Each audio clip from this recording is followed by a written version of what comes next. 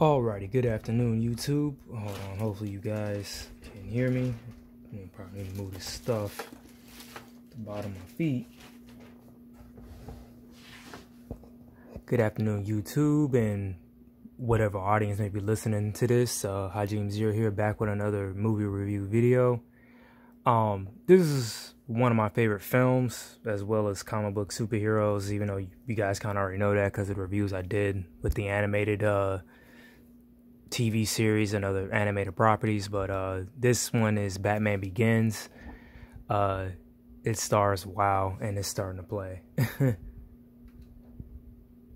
It stars Christian Bale, Morgan Freeman, Gary Oldman, Michael Caine, Liam Neeson, Katie Holmes, Cillian Murphy. And due to the circumstances of what's happening, ironically, of what I'm going to say, as of right now, what's happening in the city of Atlanta, this one really deals with, and it's the theme of all three, trilogy films done by Christopher Nolan, also written by David S. Goyer, who did the Blade, who wrote the Blade movies, and I think he wrote Suicide Squad. But back to the ironic circumstance of me making this video right now and what's happening in the city of Atlanta, even though I'm in Gwinnett with the whole rioting and protests and injustice. But what this film really deals with, the theme, and again, I'm going to talk about all three of them throughout the trilogy. This one was, I think, the theme of this was more about fear. And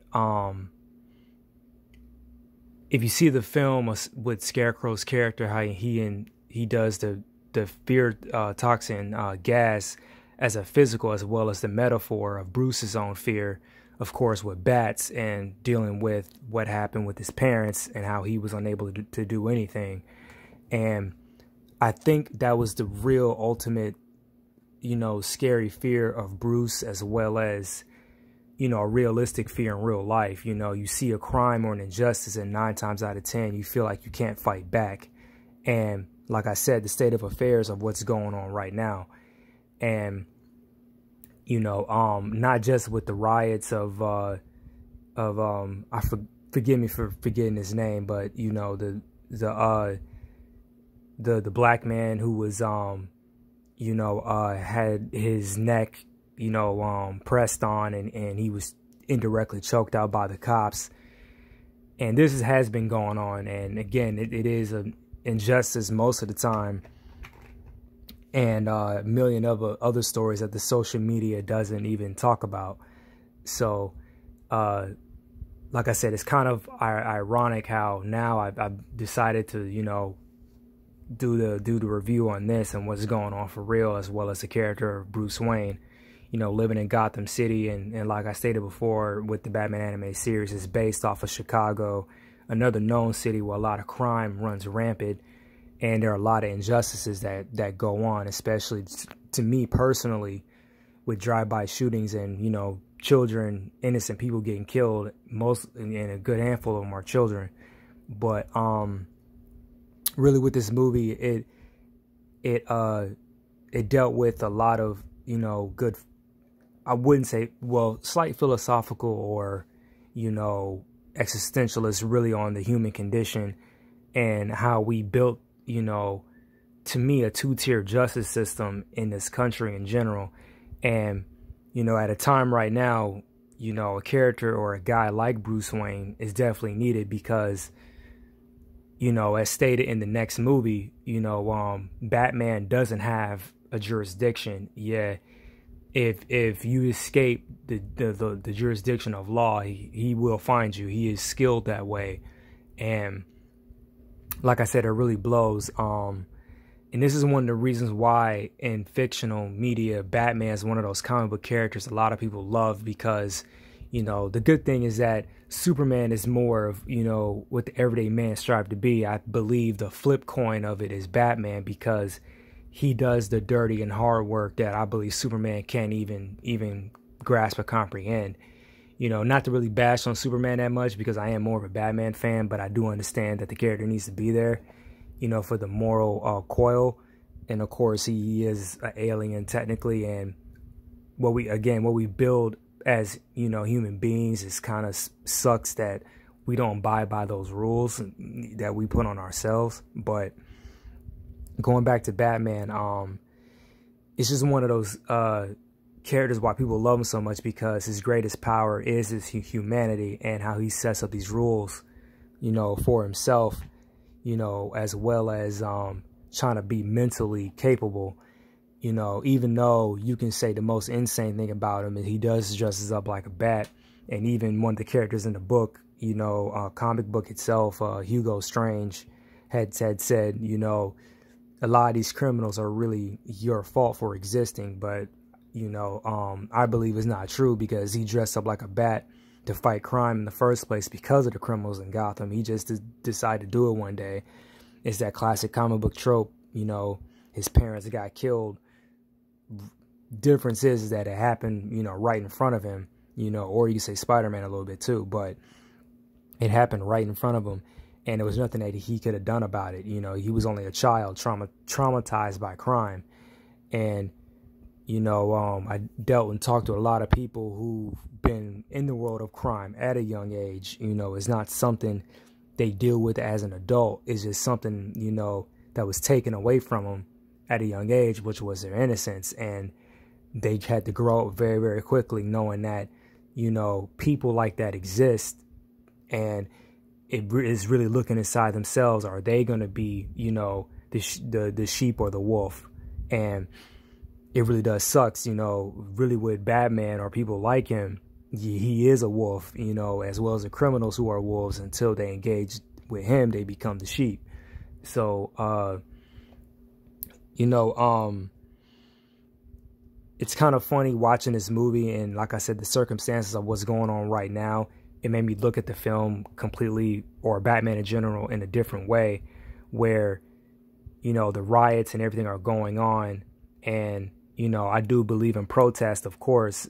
And, I'm not going to go into the whole deep end of me going back and forth for the past 2 days with people on social media about, is the rioting a right thing to do? Because technically it isn't, It's not going to change anything, because we all know in this country, as soon as a riot stops, it's a cycle.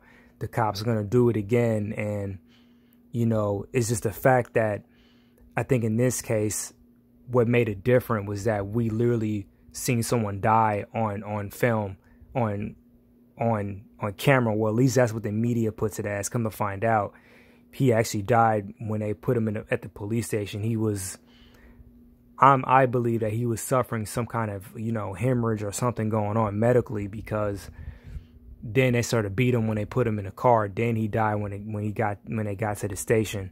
All we see is the cop, kneeing him over his neck. And then from another photo, it's about 3 or 4 cops, and then the list goes on and on. But the real reason why the riots are actually happening massively, like more than 9 major cities right now, is because it's been building up to this, of so many cops and people who clearly have done a crime, and they're getting off, on these bullshit, technicalities. And I'm tired of it, I really am, because to me, the justice system has failed. And at the same time, you could look at this other statistic of certain groups of people who do the same crime, but one person gets a lighter sentence than the other one. And you can throw race into that factor. You can also throw in economic status, who can buy off who, into someone getting a lighter, sentence, or not serving a sentence at all, or, going out and leaving during the day, then coming to jail at night, pretty much like a hotel situation. I don't know the terminology of it, but, it's kind of funny with these films and movies, and I probably said this before, how, certain ones where they are picked out, or they are created and written, and they have a lot more relevance, much later on. It's 9 times out of 10, of course, if some, people are skilled and they write it, or the timing is just, right when something does happen in the real world, and then this comes out, does have moments like that. But you know, when 90% of you know, the piece of work comes to light, is just like mind blowing, at least to me, because, you know, it just throws out, you know, someone sat down and said, what if this was the possibility, and then it happens. So, you know, but, you know, of course, Batman isn't the only form of media. You know, there's a whole ton bunch where they talk about that kind of thing anyway. Besides that, another, you know, different light of politics on the whole thing. I think most of this movie revolved around Batman Year One, I believe, and there was a few other, of course, Batman comics. I know when we get to the sequels, there were definitely other Batman, you know, comics where, you know, the films had an influence on, and as well as other films too. I believe Nolan said the Bond films,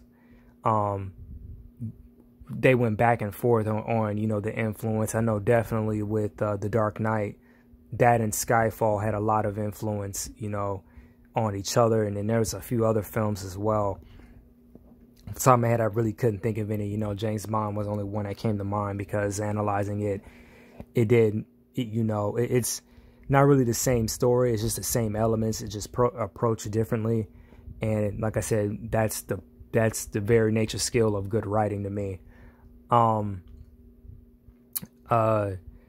Another good note, everyone was well casted in this film. Hans Zimmerman also did a good job with the music. It definitely stood out, and to me, with his work with the music in The Dark Knight Rises, I even had the soundtrack. You know, I listen to it every other day.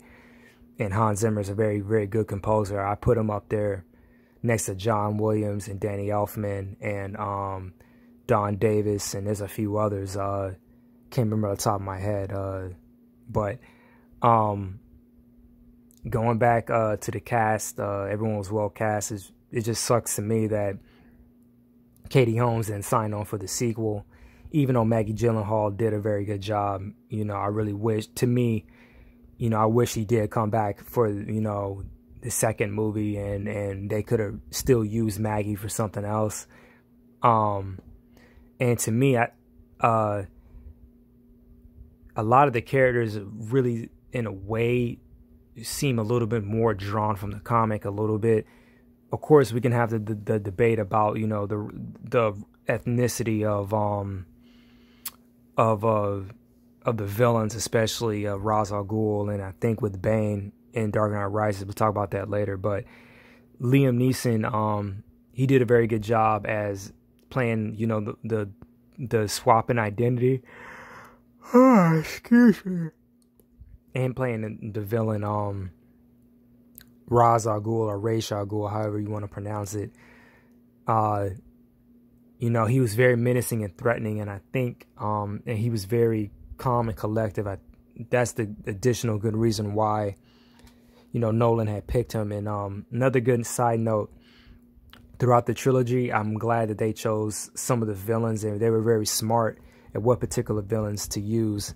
In my opinion, if they made a fourth movie, I know the Riddler would have been in here, and in my opinion, Hush should have been in there, both of them at the same time. You can write in between those dots, but I might talk about that later with The Dark Knight Rises. So that's pretty much all I have to say. I'm really going to leave it up to you guys in the comment box what you want to say about this. And again, keep it civil. Don't try to, you know, of course, come at each other. You can come at me all you want to with any BS trolling that you want. You know, I can take it, but for my context of the audience or whoever may watch, be civil to them. Anyway, that's all I have to say. Again, you know, let's talk about in the comment box, and good evening, guys, and take care of yourself wherever you may be. Very, very scary times, and I'm concerned about the people who don't deserve to get hurt. So talk to you guys later, and peace out.